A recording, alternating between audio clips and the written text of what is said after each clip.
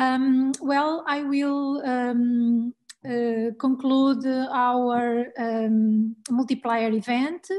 I would like to ask you to fill the questionnaire, the poll, to evaluate our multiplier event.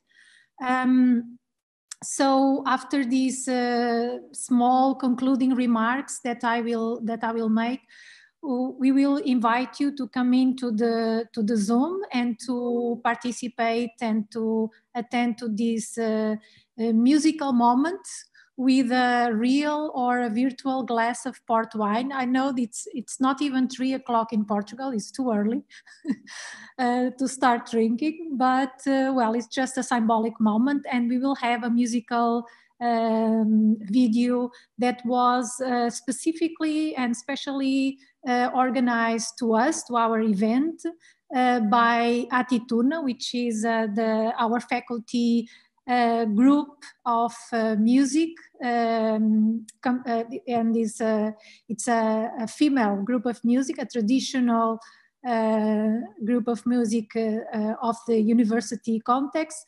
So, and you will see, and I think that we will have one of the coordinators of this group with us with a brief explanation. But well, thank you for staying with us during this day. So I think that in the end of today, I think we learn a little bit more about higher education students involved in mentoring programs, how they are working, how they are understanding and trying to help their peer colleagues in their first year. We also learn a little bit more about expectations of students that are finishing their studies in secondary education, and how are they seeing their lives in a near future in the universities. We are also, as a team, a little bit more aware about the potential of I Belong activities, our outputs, and what might be improved and what can be transferred and scale up to other contexts. So we also discuss a little bit more different mentoring programs in different stages of development, as we could see in the afternoon. And we found similar challenges among very different universities from very different geopolitical contexts, and it was really inspiring in our perspective. So one question that Fumane brought to us was, how can students care for one another? So concepts as diversity, a sense of belonging, as mentoring, as inclusion, are they relevant to other organizations beyond higher education institutions? That was a question that we have been asking among us in the past, and we had the opportunity to listen to a colleague, to Nadia, that came from another institution, from an IT company, and she found links, and we will build up on that reflections that she did. In this last activity, the Power Walk, that was facilitated by Pravini, among a lot of interesting reflections that participants did, Angelica was saying that we have a lot of opportunities to reflect in our context, and we should for sure also to confront us with this kind of exercise and try to walk on the other person's shoes. We cannot take for granted, inclusion in our universities just because we discuss all of this theoretically and we deliver classes on that. So we should always pay attention within our reflexive context as well. So in the end, and hopefully we are a little bit more close to contribute to answering the question with which our keynote in the morning started with: what is a university? So we will keep working to answer to that question. And this lead me to the last remark that I would like to give you, which is our last multiplier event, the last multiplier event of I Belong project.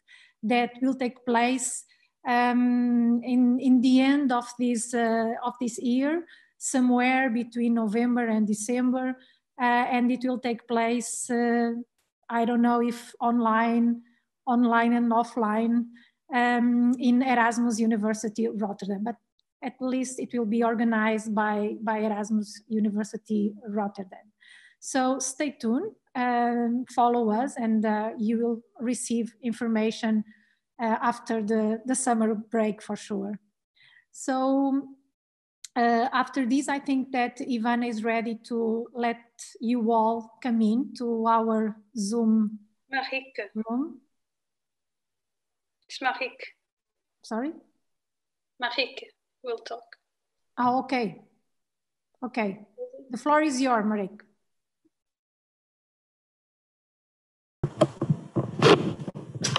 Thank you. Well, I would like to thank all participants of and contributors to the I Belong meetup today. So students, staff, and management from our partner universities, and very relevant for today's topic on scaling up, students and representatives of other universities and organizations beyond universities in the world. I hope that you were all inspired by the interesting I Belong practices. And I can assure you that we were very much inspired by your stories and experiences. I would like to end with some key takeaways for me and my work as a higher education researcher and program director in higher education. Higher education institutions still seem not to recognize and acknowledge the cultural capital of our diverse students. And I therefore see a task for higher education institutions in formulating university-wide sense of belonging statements representing underlying values such as equity and social justice, for example. And so that's hopefully universities will really turn into pluriversities in which diverse students are able to use their talents and to flourish. And I would like to end with citing one of our student mentors, Branka, to please keep in mind, so both students and staff and university management, that university is not only about the classes. Thank you very much for joining us today, and I'll give the word back to Sofia. Thank you. So I think that Luisa is already with us. Yes. Hi, Luisa. Welcome. Hi. Thank you very much for being with us and give us this introduction to ATITUNA performance. First of all, we appreciate the invitation. Hello, everyone. I'm Luisa, a student at the Faculty of Psychology and Educational Sciences from the University of Porto. And I'm excited to be here today and tell you a little bit about this tradition we have at Portuguese universities. Maybe you have seen some people with Harry Potter-like capes and gowns, and related to that we have some groups that play traditional music like fado, which is more the specific groups that play that. And there is also the tunas. Tunas is a musical group that usually each faculty has, most often one for girls and one for guys, but there are also some groups that are more inclusive and anyone can join. In our case, at ATITUNA, we are the group of girls that study psychology and educational sciences, and we play different instruments such as guitars or more traditional Portuguese instruments, as well singing, obviously, and we not sing just in Portuguese, but also in Spanish. We sing some musics of our own and others from Portuguese artists, which we will be showing today. And this group has been around for almost 15 years. And today we would like to show you a little bit of what we do, and I really hope you all enjoy. Thank you, Luisa. Ivana, it's up to you now. Yes, so you see the meeting ID and the passcode, so you can join us.